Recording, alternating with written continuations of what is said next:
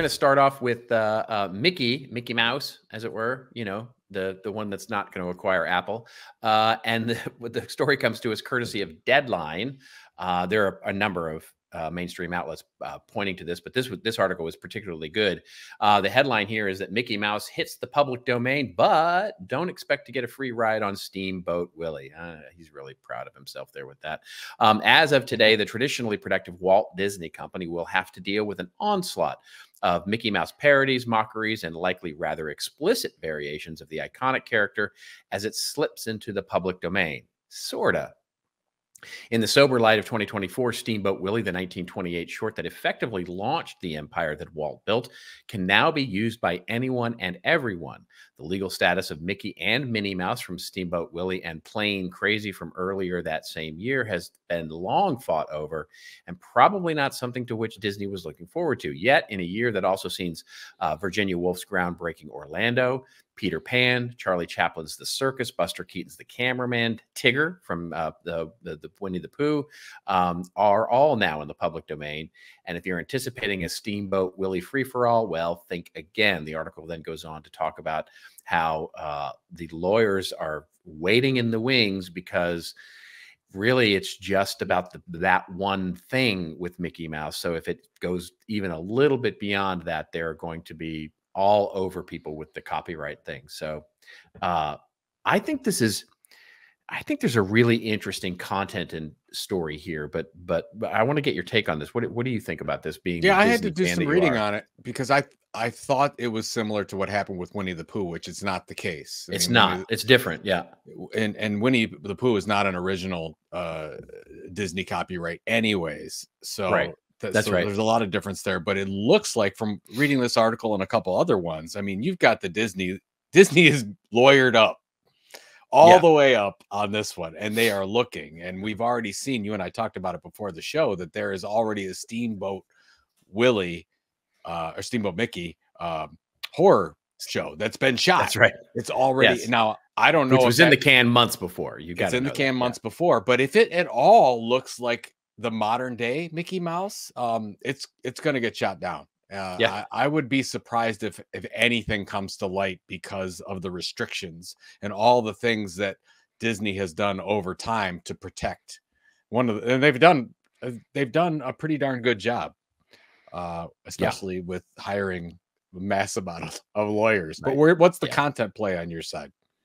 Well, it's interesting because when you start thinking about it, so what it brings up every year, because this story sort of emerges every year because we're starting to get into the years where 100 years later, the idea is that we're going to see more and more and more media properties come into public domain.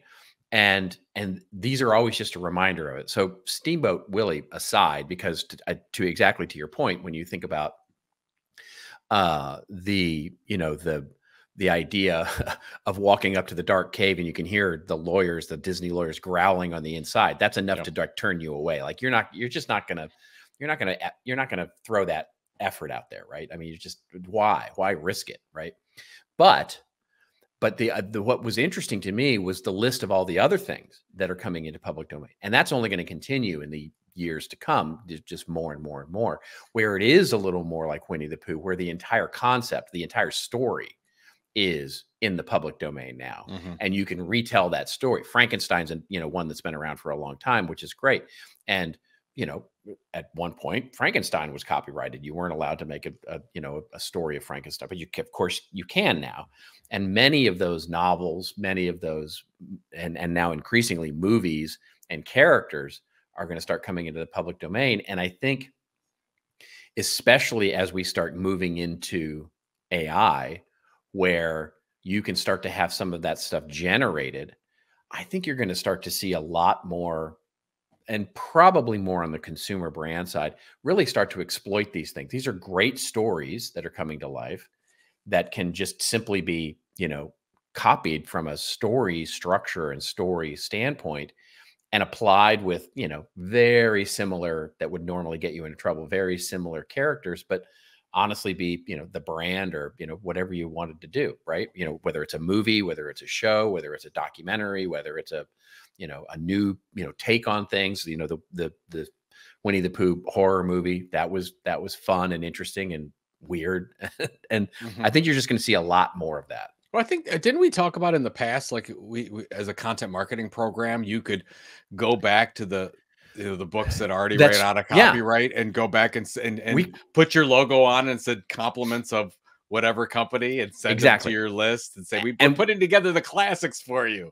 We talked about that with the daily, I think it was called the Daily Dracula, where the guy basically took the novel, which is now in the public domain, and released it on X. I think it was a daily tweet or an email. It was a daily email. That's right. That you could subscribe to, where you would basically get the novel fed to you one day or 1 week at a time.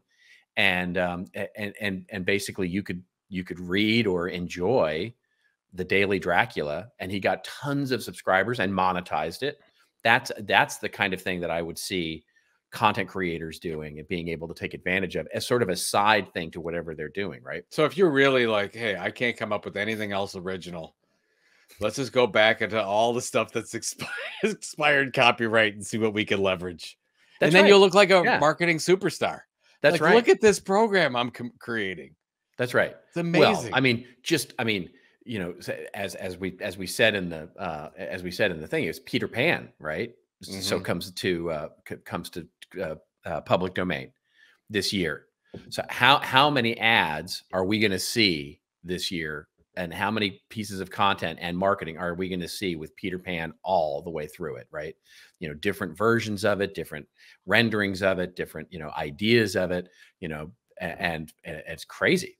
I think it's going to be, and this only continues to snowball as we get more and more into the future, because now we're starting to get into things like films, it was novels for a long time, and all of that, because this was basically 90 years later. Pan's Revenge, like some kind of Pan's Revenge horror. Why is it always horror? Why is it always horror? Peter Poltergeist. I don't know why. Yeah. I don't know why. Because because if it's horror, you can get around. I mean, it's nothing like what the company and what the trademark holder in the past would do. So you don't have any, like, you'd never. That's why Winnie the Pooh thing didn't have any problem, because you'd never expect a company like Disney to come out with Blood and Honey, the Return of Pooh, they would whatever never. it was. Yeah. They would never.